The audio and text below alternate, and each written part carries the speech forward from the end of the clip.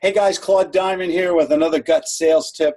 And you know, I'm always talking about being spontaneous with your social media creations. I was just talking to the lovely CJ, my girlfriend of 31 plus years, and she said, hey, she was telling, what'd you say about that note?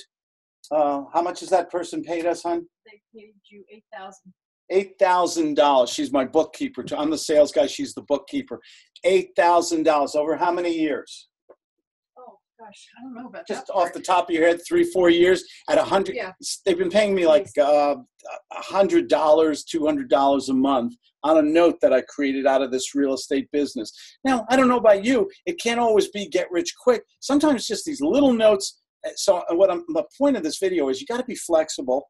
And sometimes if you have somebody 5,000, 2,000, 10,000, and they're willing to pay you a couple $100 a month or $100 a month, and they pay you consistently, what's wrong with that? Maybe that'll, nothing, right? Maybe they'll pay off your Verizon bill, your phone cell bill. Maybe they'll pay off your, help you with a credit card bill. Maybe it'll be going out to dinner once a month with that $100. It lowers. It's always cash flow. It's not if you get $100 from this person, 500 from this one, 1,000 from this one, and you're doing this on a regular monthly basis through your real estate business, through Giving Good Phone, through sales, through mentoring and coaching, whatever you do, can you create these consistent cash flow streams and create your own notes? You can be the bank.